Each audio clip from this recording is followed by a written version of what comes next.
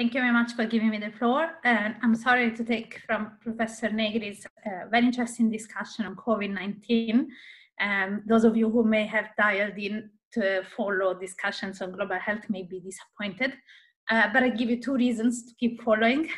And the first one is that the WHO is actually a small word, and at least my work on the WHO has allowed me to understand many things also about the COVID-19 epidemic. Because at least in my work, the WHO really has a type of, working method, type of mentality that replicates in all areas of work. And the second one is that although non-communicable diseases, which are often called silent pandemics, although obviously they also cause a lot of deaths, but what is even more important is that even in the case of a pandemic, such as the one we are witnessing, actually, non-communicable diseases are an increased risk factor, and that's quite evident. Well, it's not, we don't have complete studies yet, but this has seemed to emerge if you look at the newspapers, the report that there is a very much higher percentage of people from minorities, disadvantaged populations that are affected by the virus. That being said, now I'll go into my presentation on the Framework Convention on Tobacco Control. So, sorry.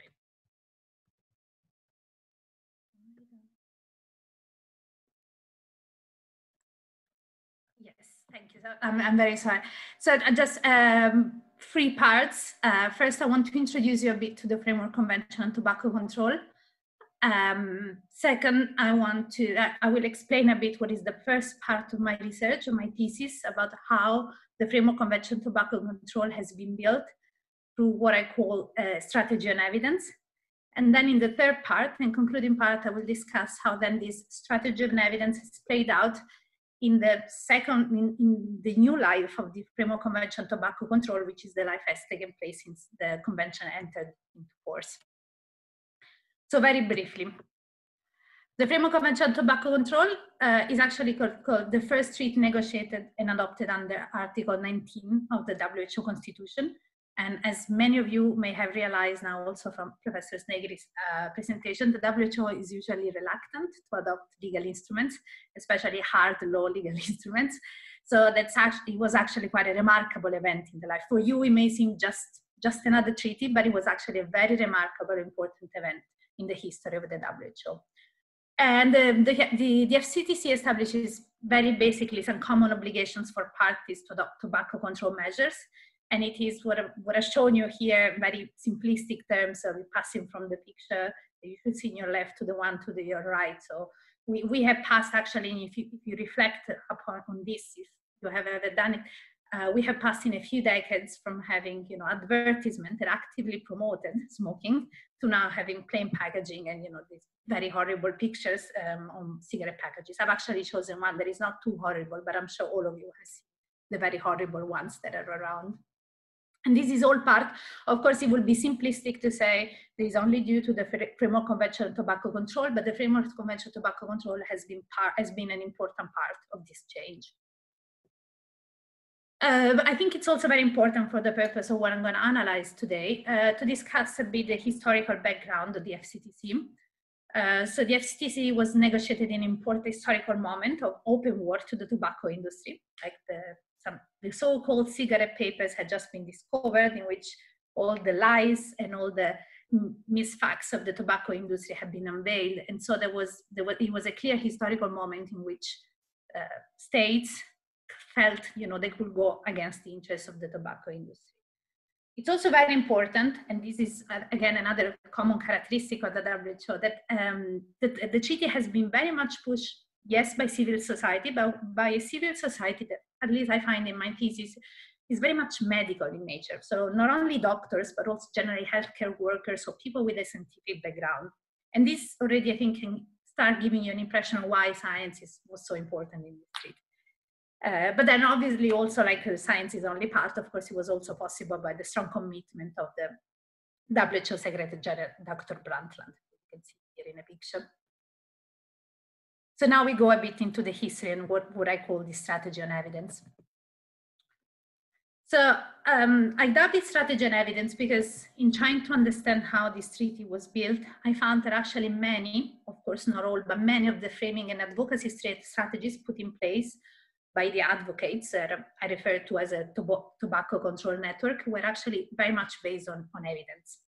So these people were using evidence to push for stronger and stricter tobacco measures to be embedded in the text. And I have many speeches by Dr. Brundtland, but also by other people, which say, we have the evidence, this is proved by evidence. Of course, you know, we have to do it because this is proved by evidence. And of course, this was possible because by the time, just as a reminder, we are now around the year 2000, of course, there was like very solid body of evidence, not only on the risks caused by tobacco smoking, but also on how like tobacco control could be done. So all these advertising bans of advertisement, health warnings that you have seen at the very beginning. And of course, why strategy on evidence was important, because it was exactly one of the grounds on which the tobacco industry had played.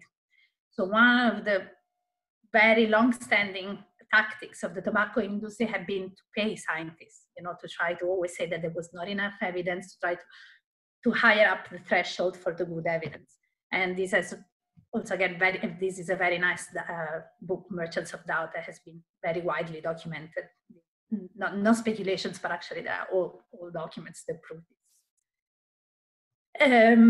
So just, you know, very briefly, what I show also in my thesis, how this strategy on evidence was used. First of all, they mobilized evidence. So the WHO had accumulated a very solid body of evidence, but also they started cooperating with other actors. And one of the most important actors in this respect was certainly the World Bank, which was kind of asked by the WHO. That the nature of this relationship is a bit unclear, but they were kind of asked to publish a report in which they proved how, with economic methods, how tobacco control could work and could make countries richer in the long term. And also there were also a lot of other strategies, like for example, I spent a lot of time in my thesis talking about why this framework convention is called an evidence-based treaty, which I think was also part of all these framing strategies and the strategy on evidence more generally.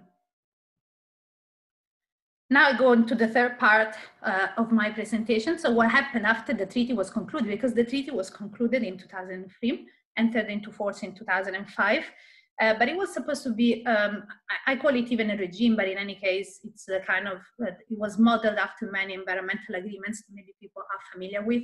So it has a secretariat, and it has a COP, a conference of the parties, that meets every 2 years. And it was all supposed to keep the treaty alive. It's not a treaty that, you know, you conclude the text and you put it aside, but it's a treaty where you want countries to keep discussing and to keep negotiating and to keep advancing the treaty in a way. So what has happened after the treaty has entered into force? The countries have very much continued to discuss, but what I found is that at least in the about first 10 years of since the FCTC entered into force, much of the energies of the FCTC parties and of the secretariat as well, because there is also a secretariat, has been developed to develop some evidence-based, again, guidelines for the implementation of the FCTC. So to provide, the idea was to provide evidence-based guidance. So whereas the text can tell you, like, you should add health warnings at least, I think it has at least 30% in the text of the treaty, then the guidelines go into depth explaining how they should be done, how this text should be added, you know, even the font. I mean, sometimes they can become quite detailed. It's like they provide some kind of even technical guidance, you could call it, to a certain extent. But the problem that has arose in this context, and that I highlight in my thesis, that this way of acting of the whole tobacco control network, which can encompass not only civil society but also to a certain extent the secretariat of the SCTC. So all this insisting on the evidence-based, we have to do what is evidence-based, provide evidence-based guidance. And I'm sure if you have connected to a few of the WHO press conferences that have held these days on COVID-19, you also hear continuously this evidence-based language. And so if you, so what I found in my thesis is that whereas this strategy on evidence has worked very well for concluding the treaties, relatively well. Then, of course, we could open a whole discussion, but has worked relatively well for helping countries concluding the treaties. Actually, in the long term, he has also started having some negative consequences. Most importantly, I'm sure you've all heard that there have been some new products developed, so like e-cigarettes, vaping products, and even IQOS, which is not properly an e-cigarette because it actually contains tobacco. And these new products have actually started causing a lot of doubts that have divided, in a way, the scientific community, epistemic community as it's called. And people are very much divided whether the risks that they pose are more or less, or the risks that they could help address. So whether yes, we could encourage vaping, but the problem is that vaping still poses some risks. So is it worth to have the risk of having new people vaping when in fact to just lower the risks of those who smoke traditional cigarettes and have them switch to vaping? So this is a bit, in a very in a nutshell, the debate that is going on.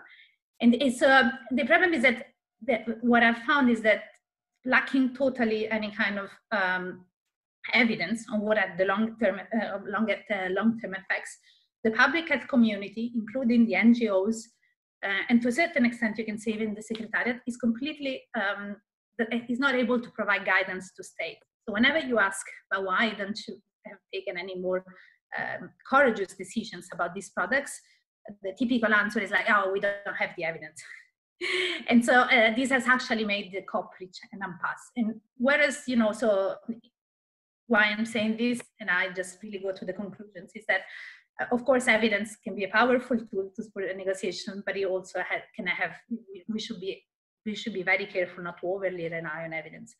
And what is really important to highlight here is that whereas this may seem obvious, for example, for people who do international environmental law, because for a long time in the field, the problem has always been that there was no, so they have developed other principles like the precautionary principles and other ways. So of course, in other fields, they may seem very obvious, but the problem is that in an institution like the WHO and the FCTC, which is still at least physically part of the WHO, this is totally new. They're really not able to deal with situations of uncertainty.